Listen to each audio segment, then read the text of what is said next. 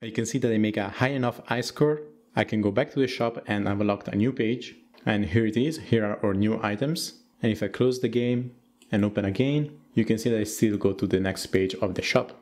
Perfect. Hi, I'm Ricky. Today we're on the 18th episode of the Endless Challenge series, and in this episode we'll take a look on how to implement unlockable pages in our shop. Now, of course, you can make it so that the player has to do anything to unlock this extra page in the shop, but in our case, that something will be getting a certain high score. So first we make the new UI to accommodate different pages in the shop. Then we make the actual logic behind it, so we'll be able to change from one page to another. And finally, we make it so that you can change to a certain page only if you have actually unlocked it. This series is based on a video game that I've already made and published called BoatVenture. If you want to know how this finished product will look like, do check it out, link in the description. It's free for all Android devices 9+ on the Play Store. Alright, let's start. So first thing I want to do is group all these items inside one single game object. So I'm going to go in the canvas, shop panel, and I'm going to make a new empty game object. I've also called it page 1 and stretch it to fit the entirety of the screen. Now let's put all these slot panels inside and let's duplicate it. Now let's disable the first page and let's start modifying the second page. To make things clearer, I'm gonna rename all of the items and change all of the images.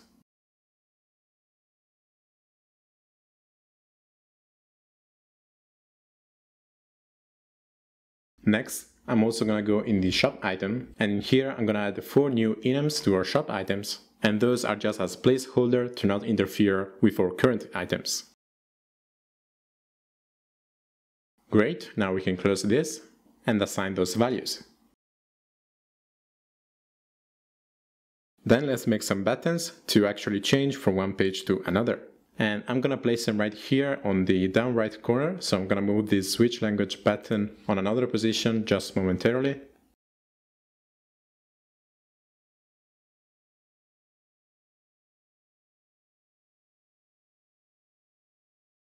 And these 2 new buttons to turn the page, I'm gonna put them inside a panel, but instead of just making a new one, I'm just gonna duplicate the play button and remove the text. Also, do note that I've put the switch language button in the top panel in the hierarchy. Of course, you can put it anywhere you like. This isn't the final position, of course. Now, inside this play button that I've duplicated, I'm gonna add the 2 new buttons. And we aren't gonna need the text. And I'm gonna rename the panel to turn page panel and the button to left page button. Also, make sure to select the turn page panel and remove the button component. Now for the image of our button, I'm gonna recycle the image that we've used for the unpause button. And then I'm gonna flip the scale to be -1 on the X, so it looks flipped. One note, do not flip the image using the rotation tool, because if you do so, then the button won't work. Instead, invert the scale just like I've done so. Then I'm gonna duplicate it to make the right button.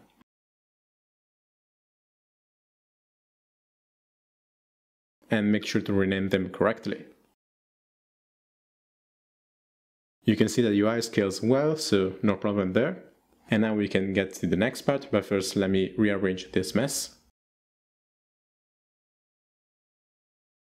Okay, now let's get to coding. Let's grab our shop manager and let's make a new script. And I'm gonna call it pages in shop manager. In here we want a reference for each of our buttons, an array of game objects to hold the pages that we have in our shop, and finally a way to tell which page is currently on. And to do that we're just gonna use an integer and take that value to unlock a certain index of the array. Okay, now let's make a function to actually turn the page, and I'm gonna call it turn page. Let's also add a parameter that tells us whether we want to go right or left. And to do that, we're just going to use an integer, and then we're going to use +1 if we want to go right, and -1 if we want to go left. Now, before we actually open the next page, we want to make sure that that page actually exists. So first, let's grab the page that we want to go to. So let's add to our current index the page index at the end. Then we check if this value is major or equal to 0, and also less than the length of our array of pages. This way we check whether we have that page before we actually go to it. Now to actually turn the page, first we take our pages in shop, use the index of pages in shop with currently open page, and deactivate that game object. Then we use again pages in shop by using the new index that we have made and set that game object to true. Finally, we set the index of a page currently open to be equal to page index to go to. Okay, now let's go back to Unity. I'm gonna link to references. Make sure that you put the left to left, right to right, and that you've put the first page in the first spot. We also don't need this value to be serialized, so later on I'm gonna deserialize it, but let's just keep it for now. Next, let's grab our buttons, and let's add the function.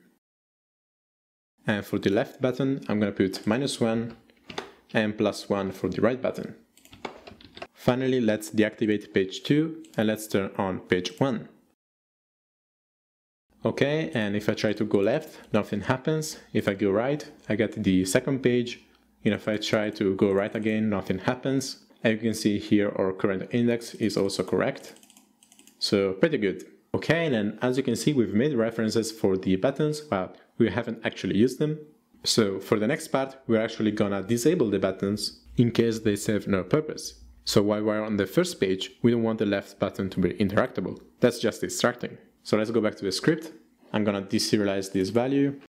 And let's make a new private void function called update button interactability.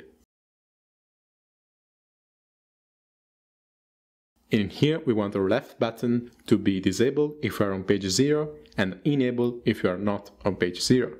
So we could use a very simple if-else statement and set it to true if the index is major than 0 and to false if the index is 0. But instead we can just use one simple syntax, which is this one. With this simple line of code, we do what the if statement would have done in multiple lines. Of course, the left button is easier to deal with. We just have to check if we're not on the first page. For the right button, we also have to check whether the next page is available. To do this, we grab our array of pages length, add 1 to it, and then check if it's major than our current index. To do this, we grab our array of pages in shop, check the length, and subtract 1. We then check that value to see whether it's greater than our current index. This way we know if we have an extra spot in our array. Finally, let's call this function when we open the shop, so on awake, and also when we have turned a page. Okay, let's test it out.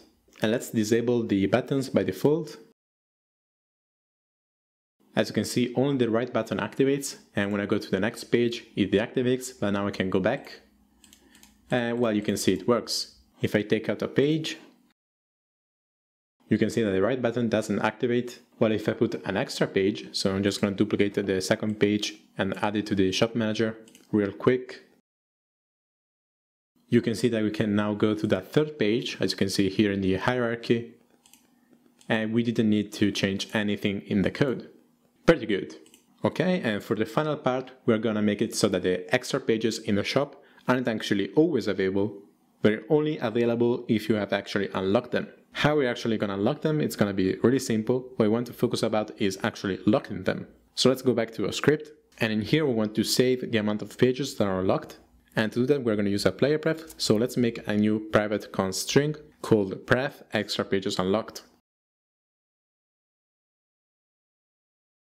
Then, when we update our button's interactability, we add an extra check to our turn right button to see if the page that we want to go to has actually been unlocked with our player pref. So let's add an if statement. And let's check if the amount of pages that we have unlocked is major than the page number that we're currently on plus 1. Major or equal.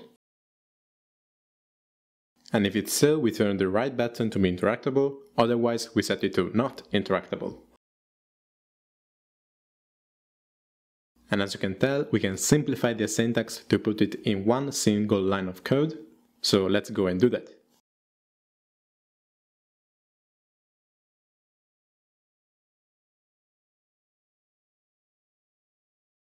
I've used an if and else statement at first just to show you a better way of doing it, and also to make it a bit more clear.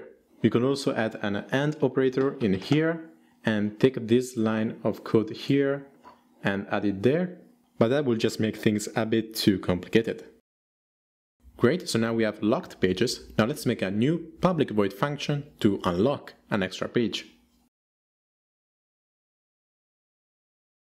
In here we just take the player path of path extra pages unlocked and add one.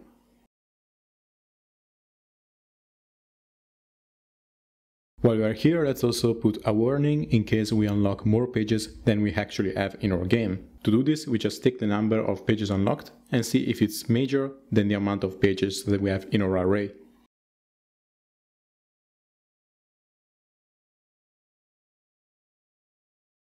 Good, now let's go to Unity and let's make a debug button on the fly just to test this function.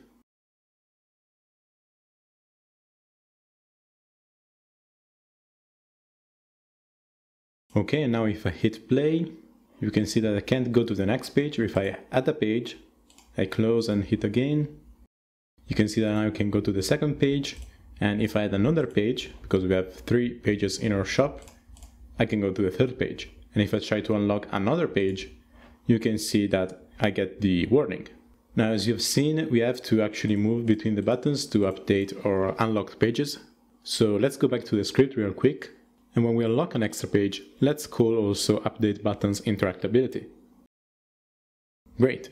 This way, if we unlock the next page that we are currently on, then the buttons will update and we can go to that page. Perfect.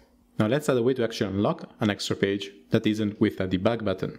In my case, I made it so that the player has had to reach 1,000 yards. And we do have a script that is called Yards Manager, so let's go grab it. Now there are a lot of ways that we can fix this feature. One thing we can use is a delegate or an action to subscribe to this check new high score function. Instead, since we don't have a lot of things going on, I think it's easier if we just add a functionality to this method. In this function, when we make a new high score, we check if our score is higher or equal to 1,000, and if it's the first time, then we make a score that is higher or equal to 1,000.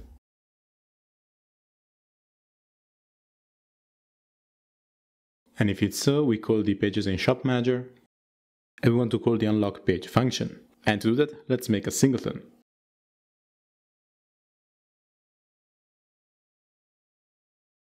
This way, with this bit of code right here, will only be called when we have reached 1,000 or more yards, and only once. Now, of course, we don't want to use a fixed number, so instead let's make a variable. But because we already used this script to manage yards, I don't want to put stuff that actually belongs to another script, that is pages in shop manager. So instead, let's make this new variable in pages in shop manager, and let's make it public so that you can get it inside our yards manager.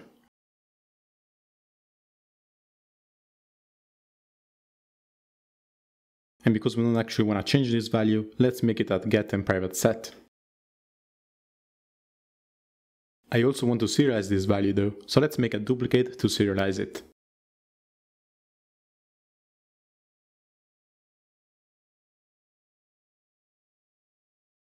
Great, now let's go back to the yards manager, and in here instead of 1,000, we read the value that we just made. Now to Unity, I'm gonna clear all the player paths, and I'm gonna lower the high score to say 20, and let's test it. You can see that by reaching 9 yards, I don't unlock anything. And you can see that I make a high enough high score. I can go back to the shop and I've unlocked a new page. And here it is, here are our new items. And if I close the game and open again, you can see that I still go to the next page of the shop. Perfect. Alright, so that's it for this video. I hope you learned something new. If you have any doubts about the code or any suggestions about the next topic, do tell me in the comments. If you like this content and you want more, please like and subscribe. And in the next episode, we'll take a look on how to implement whirlpools, a type of enemy that drags the player in with random force and kills them if they get too close. Alright, so I'll see you in the next video.